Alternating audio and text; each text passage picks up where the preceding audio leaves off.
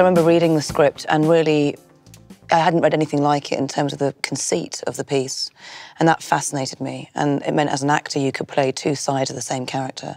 Yeah, it was controversial. This was about an affair, and from my point of view, I really wanted to challenge the stigma of affairs, and they happen so often, so surely something must be, they can't be all wrong in some ways.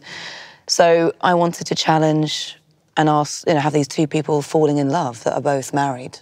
And I knew that she was going to get a lot of stick for being the woman, and we knew Sarah Treem, as well, the writer, was very aware that my character could get a lot more antagonism from press and from people watching it because it's a woman and you're always seen as... And he's the married man with the kids. Well, she's married as well, but he's got kids, and women are often seen as the vixens and the Scarlet Lady. So, and of course, in his version, that's how I'm sort of perceived. And then in my version, it's a woman who's, lost a child. So I think Sarah did help me out in terms of giving me a dead child. That was sort of it's true. It made you very empathic. Exactly. It made me it gave me justification, which I shouldn't necessarily have to have. But I think sometimes those controversial characters are most interesting, and you find humanity with them. That's your job as an actor, is to be empathetic to who this character is and why they do these things, and find that truth and that love for that character. And I know what you think you see. Tell me. Well, some easygoing girl who's gonna shake you up with her free spirit, so by the end of the summer you can go back home to your boring life with a bounce in your step. Well, I wish you'd at least give me the chance to disappoint you. Yeah, well, I'm not that girl. And I won't rescue you from anything.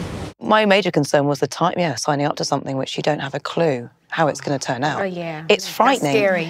And I, even halfway through the show, I was like, I can't go even deeper into these depths of despair. I mean, I'm going further and further. I have a mental breakdown. And I literally was like, I don't know how I'm going to do this. I've got 5 weeks left. I phoned my mum.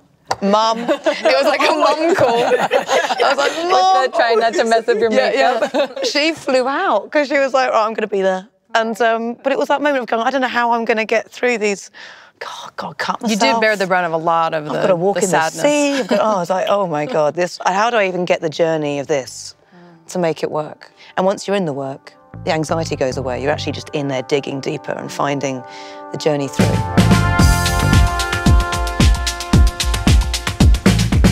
I'd only done one sex scene before, and it didn't show anything.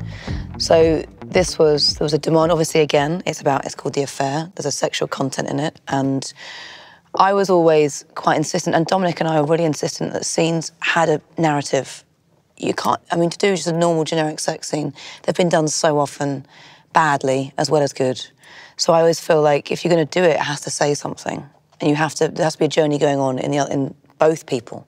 And we worked really hard with the showrunners to say, is this necessary? What are we saying here? I think there's an assumption sometimes that women are the point of titillation, literally. Yeah.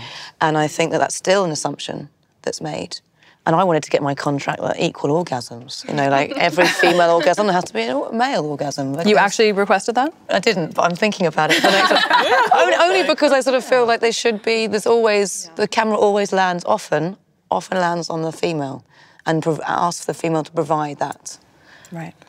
Whereas I think it's equal, right? Sex is it's happening between two people. So I don't know. I think there's still more to be done in it, and I think that there is still an assumption. But in these shows, and what we all have been playing in these shows, is really interesting women, conflicted women, and complex women, and part of your relationship and who you are is sexual as well as anything else. So it's really interesting to bring that into those scenes, and that's starting to happen, which is really exciting.